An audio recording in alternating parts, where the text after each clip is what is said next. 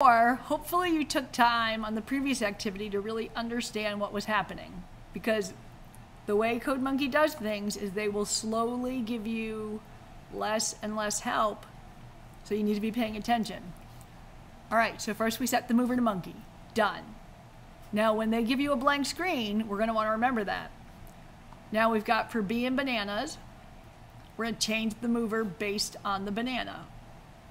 So if, we're using our if else, if B is green, x equals 5. We're not using variables like that, right? We're using mover as our variable. So mover equals, and who are we doing? If it's green, the goat. Else, not x equals 10. Oh, wait a minute. We do have some x because it goes for the stepping. Ignore me. I almost missed that part. So I'm setting 2 variables. So I need to put that x equals 5 back.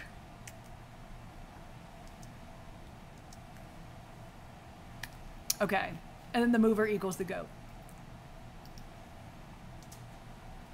Now, else x equals 10, yes, and our mover needs to equal the monkey again. Because green, it's going to be 5 steps and it's the goat. Yellow, it's going to be 10 steps and it's the monkey. Now, that seems really odd because if you think about it, if we were doing this in the very first CodeMonkey activity section, we would just say step 10 and then I guess goat step 5. But remember, we're learning how to use these more complex sequences of code because coding is usually more complex and you need to be able to handle a lot of things at once. All right, so after we checked if the banana is green or yellow, it should work. So let's take a look.